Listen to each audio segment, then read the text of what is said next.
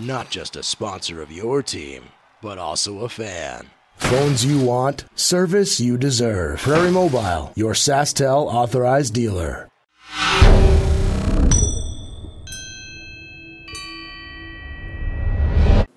you feeling 2 days away, whatever, from leaving?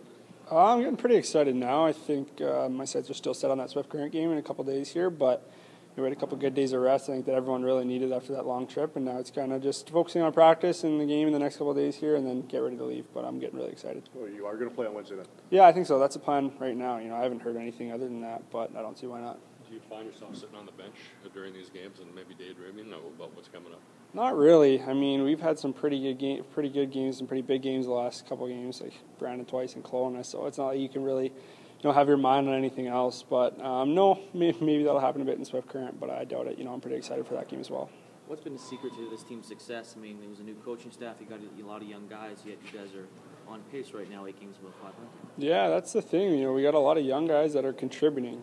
There's a lot of teams in this league that bring young guys in that just kind of play their role and just kind of show up and put the gear on. But we got young guys that are contributing, and we got our older guys playing, some of the best hockey they've ever been playing. So you got 4 lines that can score, and you're a good defensive team with everyone who wants to buy in and just plays and has fun. That's a pretty good recipe, and it's been working pretty well for us. Is this the best team as far as spreading out scoring that you've been on with Regina Pats? For sure. I think, it allows, I'm not going to say lines, but certain guys to maybe have not the best night and the team still has a chance to win. And, you've seen that a couple times on that road trip where maybe myself or, other guys might not have had their best games, but there's other guys that are contributing. So it definitely takes the load off guys that play the most minutes. It's pretty even, but the guys that play the most minutes, if they don't have their best game, there's other guys there to bail them out.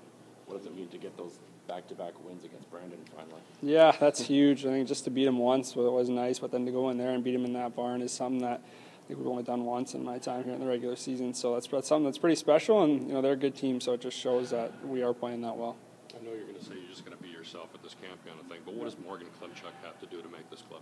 I think I got to play a very versatile game. I'm going in there anticipating they're going to play me in a lot of different situations and a lot of different roles. So I just got to make the most of whatever situation I'm playing, and not just going in there trying to be a scorer or a shutdown guy. It's kind of got to be a multi-tool guy that can play in any of those situations, like I said. But I'm just anticipating to go in there and play in those situations and just show what I can do. Do you feel that you're in an elite class when it comes to the versatility then? Yeah, I do think that's one of my biggest strengths. And we had meetings in the summer, and they asked, what do you think you could bring to this team? And that's what I said. And I think that's what I'll continue to say, is that I can play anywhere in the lineup, penalty kill, power play, and that's something that I take a lot of pride in, and definitely one of my strengths going into that camp. The fact that you do that with this team all the time now makes that a pretty easy transition to do whatever they're at. Yeah, and even playing the right side, I've been playing the right side a lot now, and that just adds another tool in my toolbox that I'm very proud of, because there wasn't a lot of right wingers invited to that camp. So if they throw me on the right side now, I feel pretty comfortable. And like you said, I've been playing in a lot of situations on this team for a long time. So penalty kill, power play, left wing, right wing, I'm excited for any of it. A lot of people like to make a big deal about this team's offense and speed, but every time post-game you guys like to talk about the lack of goals against and even strength. You take just as much pride as a team on your defense. Yeah, we do, for sure. And from a coaching standpoint, right down to us, that's something that I wouldn't say we stressed on too much. We covered the basics, and the guys just really bought in from day one. It hasn't really been a problem. So that's what you need, and we are one of the best teams 5-on-5s for goals against, and we're just looking to keep it that way, continuing the season here and going into Swift Current.